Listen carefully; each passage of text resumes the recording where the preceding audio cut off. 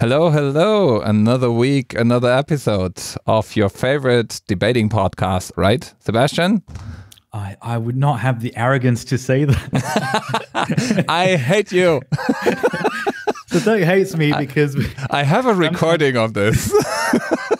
sometimes we repeat some of the recordings so that we get it right. And I just said in the previous take of this podcast episode, that it was the best podcast altogether, not just the debating podcast. So this time I've just changed my side. Yeah. Flipped around and said, as you often do. Yeah, I think there's not a single debate that we agreed on, haven't we? I guess this is the whole point of the podcast. Yeah, it turns out I like you more and more the longer we do this. Maybe that's a recipe for a good friendship, to disagree on everything, so you're not surprised when this happens. Doug, I'd like to submit a request today, because you keep mentioning about the friendship here, but honestly, this is a lot of work. And I feel that as the co-CEO of this enterprise, I would like to get some compensation. When have you been promoted to CEO? Let's not talk about promotion. I'm talking about co-CEO, at least co-founder. Maybe I'm the COO or whatever I am in this. But yeah. I'd like to get some compensation. And if possible, and look at this transition, I am totally fine if you impose a limit on my pay. You're totally fine. Well, that fits my own plans because my compensation will have no limits. So we are set up perfectly well. Me being the frontline CEO and you being second in charge, that obviously needs to be reflected in our compensation, I think. I think I kind of messed up, but I guess I have to stick by what I said. But I guess you've noticed what I've done here. And if the listeners are wondering what's going on, it's only because the motion today, and I always try to make a transition into the motion, and that's no limits to executive pay. This is the motion today. The flip of the coin has decided that I will be against that motion. That means I will try to defend the fact that we do need limitations to the pay and the compensation we give to executives.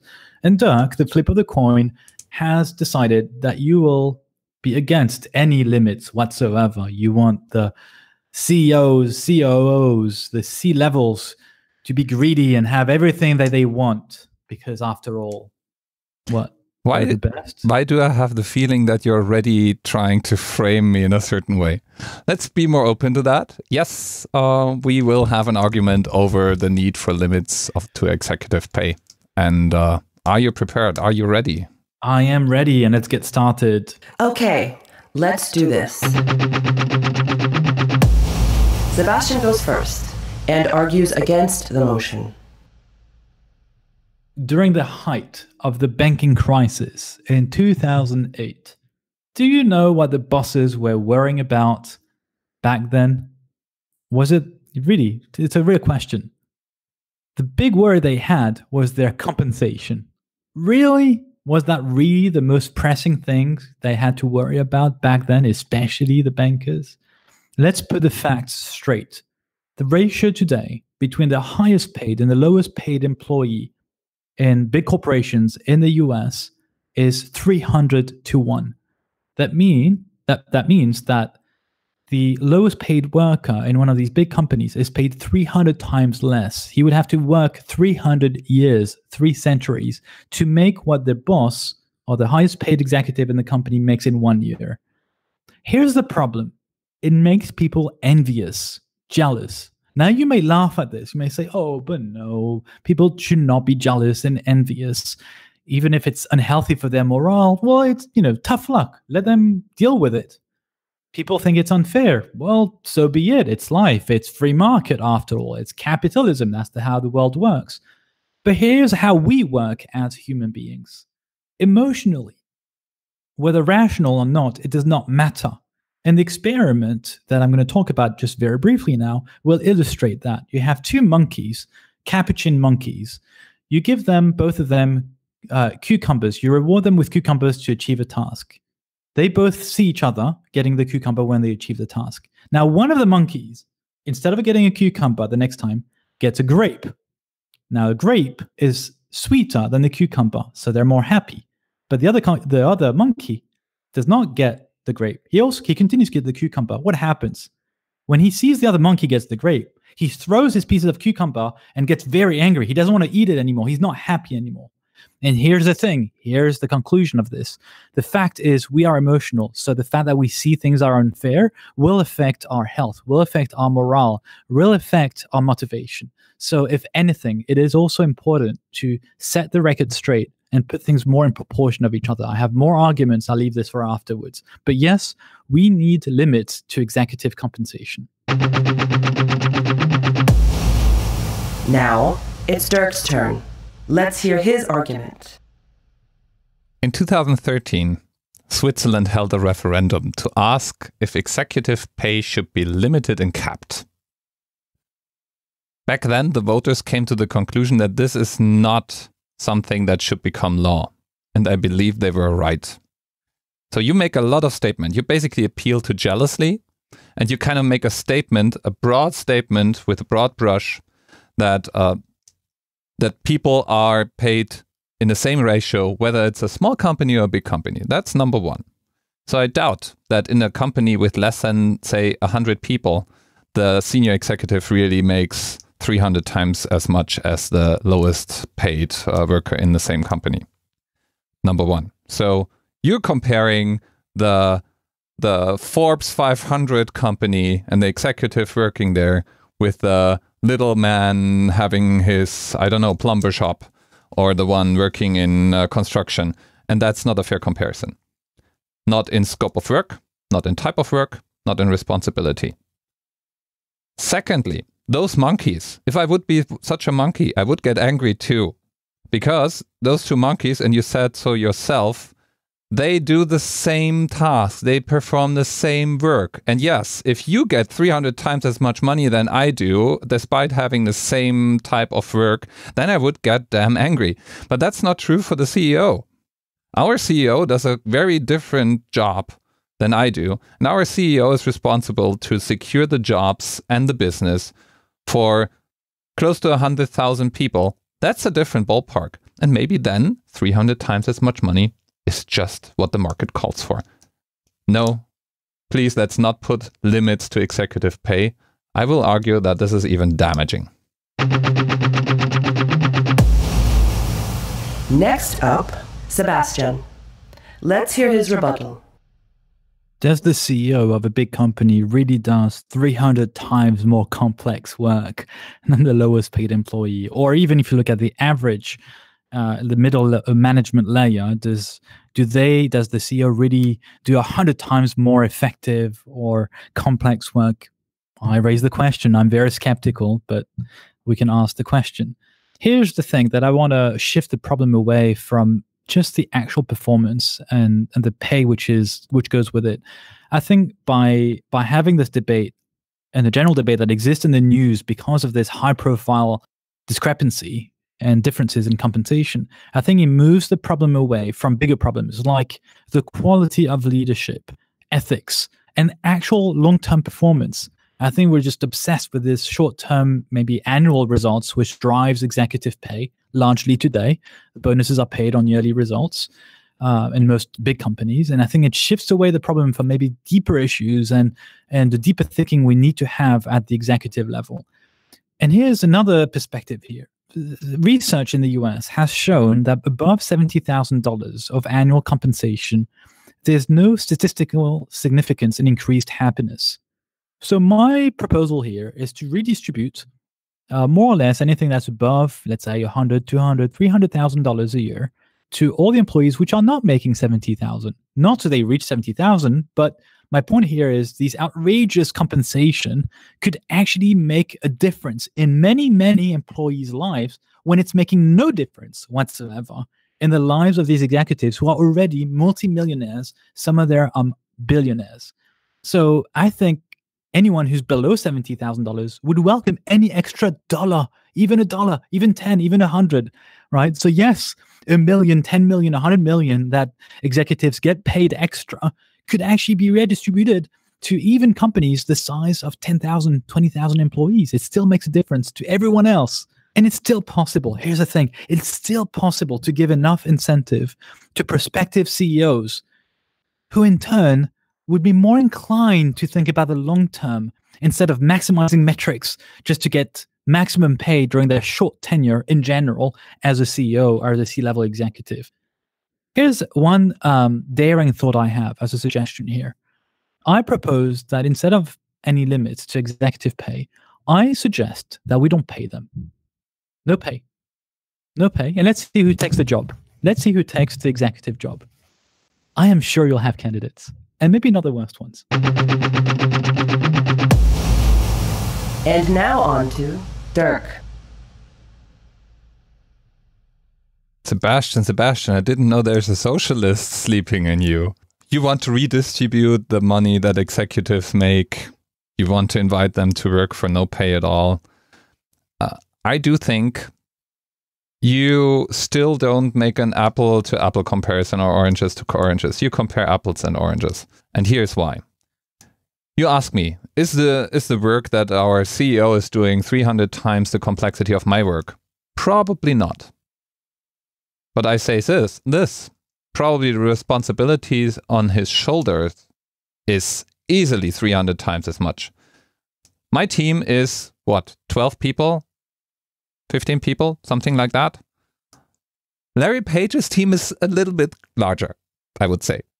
Let's take one of the best paid CEOs of all time, Tim Cook, $400 million.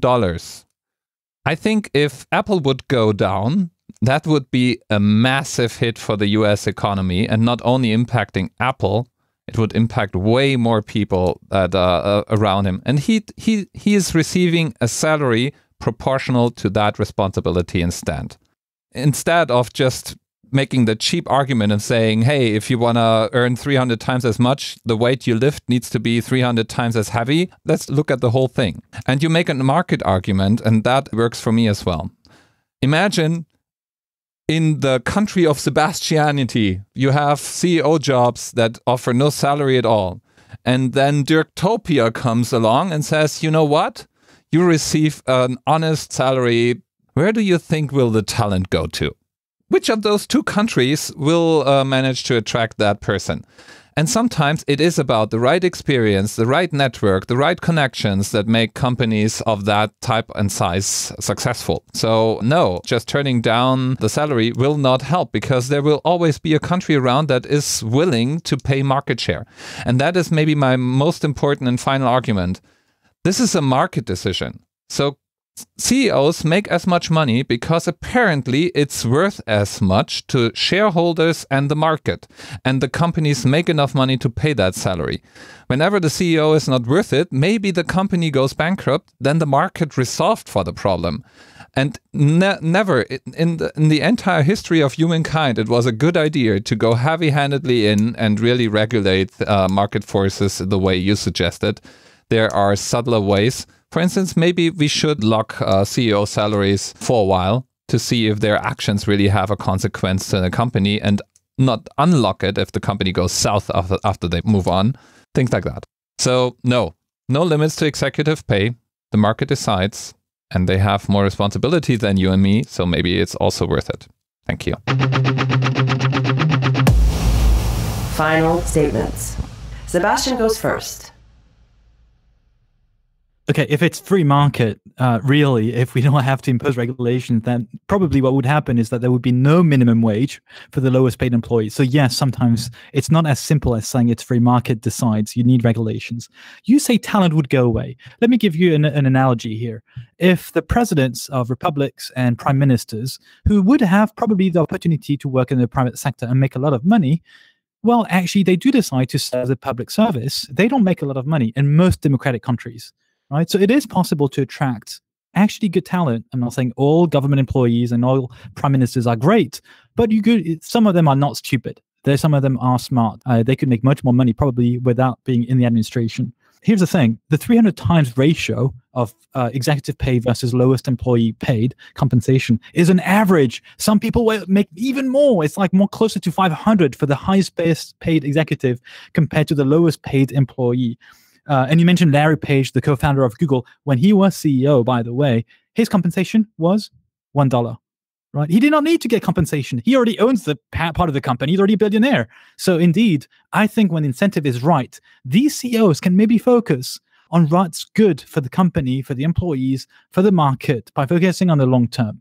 So yeah, let's go with limitations. It's not about making it crazy small. We didn't even talk about thresholds. It could be a 10 times ratio or 100 times ratio. That would be already insane. But I do think in the end, we do need some regulation and some limitations to executive pay. Dirk.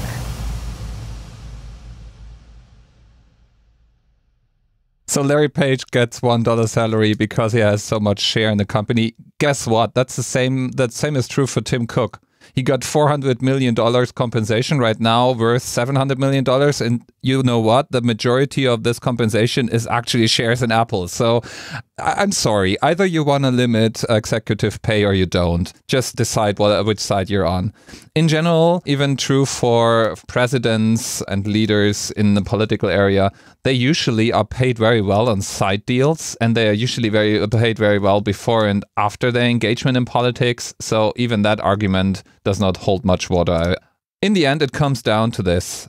If you have a market where people with a very rare skill set and CEOs have a rare skill set are competing with each other, there is a salary to be paid. There's a market price that develops, and whatever that market price is, I think should be allowed to pay. There's no place for us and no place for society to really regulate this to the point that you suggested. Maybe regulating when things are paid out might be the smarter move, though. I would be with you on that, just to avoid the one-trick ponies or the people that are clearly incompetent. So no limits to executive pay. Thank you very much.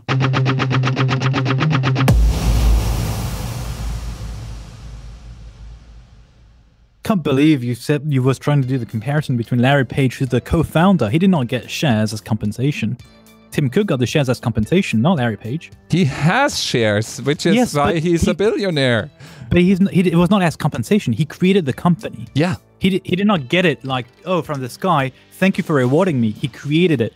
I think that's not a fair comparison. Yeah, but you made it's not compensation. But you didn't make a fair comparison either. That's the reward he gets. He is rich, so he's not taking a salary. Boo-hoo. And you cannot really say the same for Tim Cook. Should he found his own Apple in order to warrant an actual share? That was not my point. Yeah, so Larry Page is probably an off comparison in any case because he is the founder, but not every CEO is a founder. I agree. But I did not make the call for people to. I did make the call in a joking way for them not to be paid at all.